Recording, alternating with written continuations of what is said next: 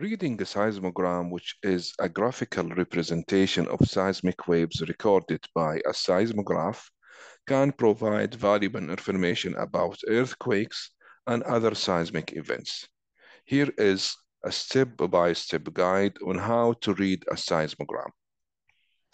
Understand the axis. A seismogram typically consists of a graph with two axes.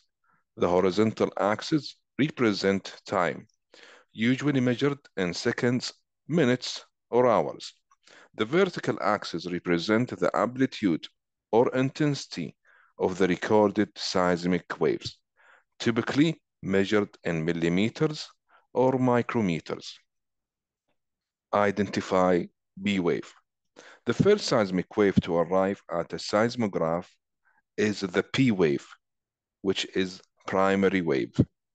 It is a compressional wave that travels faster than other waves and causes the ground to move back and forth.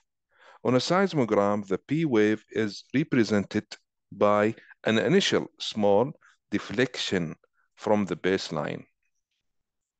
Locate S wave. After the P wave, the S wave, which is secondary wave, follows. It is a slower shear wave that causes the ground to move up and down or side to side. On a seismogram, the S wave appears as a larger deflection from the baseline, usually after the P wave. Determine wave arrivals. Seismic waves arrive at different times depending on the distance from the earthquake epicenter. By measuring the time interval between the P wave and S wave arrivals and using known wave velocity, you can estimate the distance to the earthquake epicenter.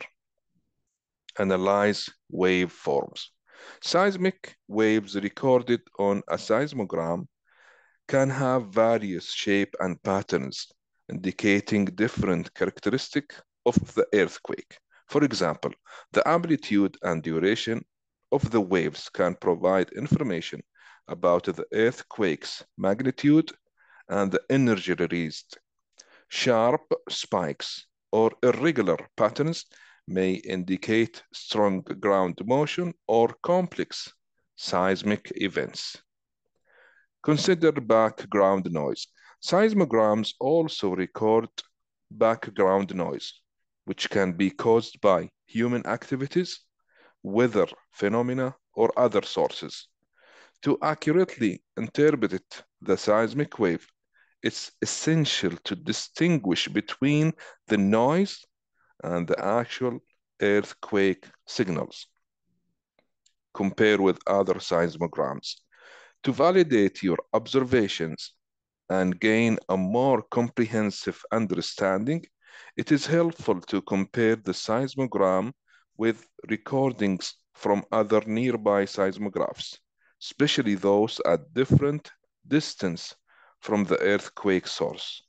This comparison allows for more accurate determination of earthquake location and magnitude. Reading a seismogram can be a complex task, and it often requires expertise in seismology. However, by following these steps and consulting relevant resources or experts in the field, you can gain a basic understanding on the seismic wave recorded on a seismogram.